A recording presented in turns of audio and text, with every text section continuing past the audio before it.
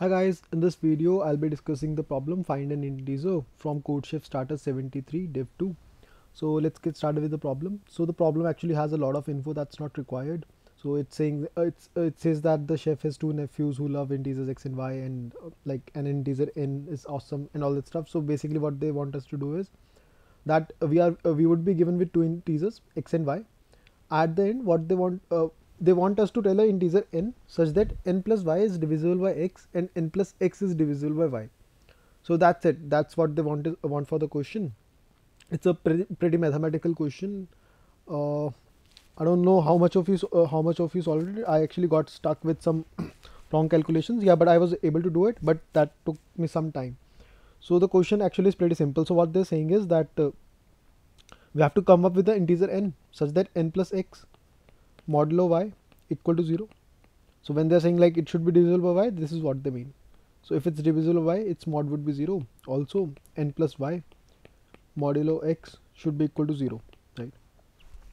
Now what I can say is that if I have a number which can be so let's say if my n can be represented in the form ab minus x or ay minus x, right? So then my first equation would be satisfied, because if I put ay minus x plus x mod y, so then it becomes ay x would cancel out mod y. This since a is an integer and is a multiple of y, so ay mod y is definitely equal to 0. So my first equation is satisfied. What about the second equation? So let's say for my first equation I had this ay minus x, right? So this was for my first equation. For my second equation I'll write something like bx minus y. So let's try to like check if that satisfies. So let me put bx minus y in place of n over here. So this will become bx minus y plus y mod x. So then this can cancel out. Bx mod x equal to 0, right? So yeah, this is valid. So basically we want these two numbers, right? And since these both the numbers are equal to n, so n is equal to this and n equal to that, we can actually divide the two equation or equate them like as you like. We can do anything. So we'll get ay minus x is equal to bx minus y. Cool.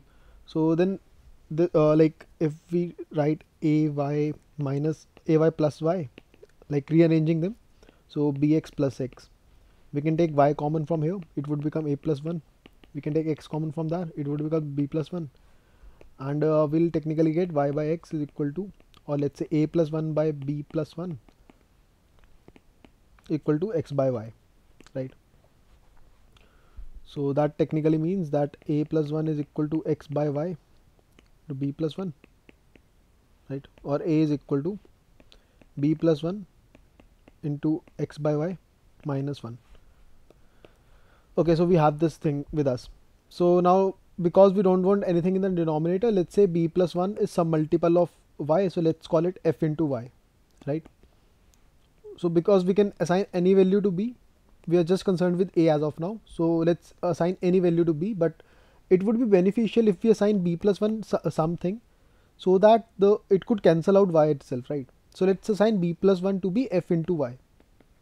So we get a is equal to f into x minus 1. Cool. So we got this equation now.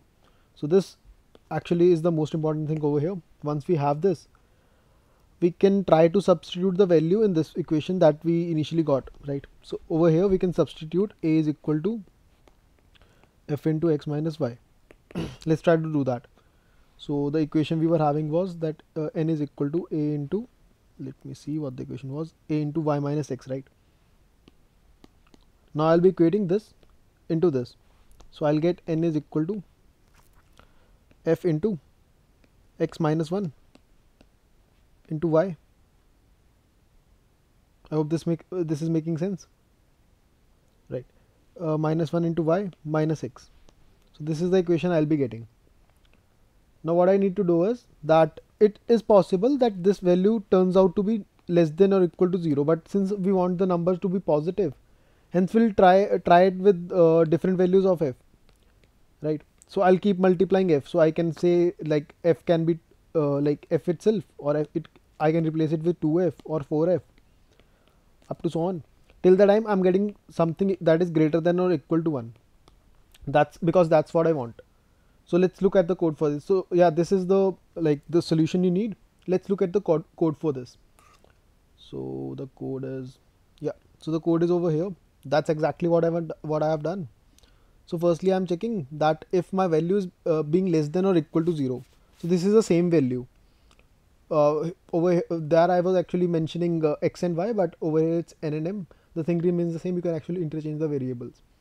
After that I'm saying that if it's less than 0, then I need to multiply it by something at least, right? So if it's less than 0, then I'm incrementing my x. Rather than doing a linear increment for f, what I'm doing is I'm just multiplying f by f like by itself. So I'm taking powers. So it would be like initially my f is set to 2, then it would be 2, 4, 8, 16, basically the power of 2. As soon as it becomes greater than 0, I'll print out that value. Else if it was already greater than 0, then I'll simply print out this value.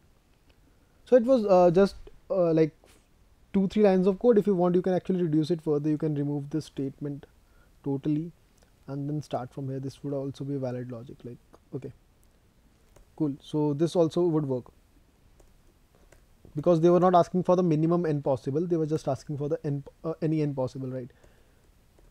So this also is a valid answer. Now you can see over here that it's hardly taking I guess 3 or 4 lines. Like rest is for the input itself, so it's hardly taking 3 lines. But still it took me a long time. I was actually doing some mistake in the calculation. So whenever you're doing such questions where you have a hint like mathematics would be involved, it's best to like take a pen and paper, try to solve it, try to come up with the equation. Once you're sure about it, double check that if you're doing a mistake or not. Because what I was doing is that like when I was subtracting one, I was subtracting it after like before the multiplication itself, hence the answer was getting wrong. So yeah, that would be my advice whenever you are having such a question. Always, try to take your time and write up the correct expression for that and then solve it. So yeah, that's it for this video. If you found this interesting, let me know. If you have any doubts, still let me know in the comment section below. I'll be more than happy to answer them. Thanks a lot, guys.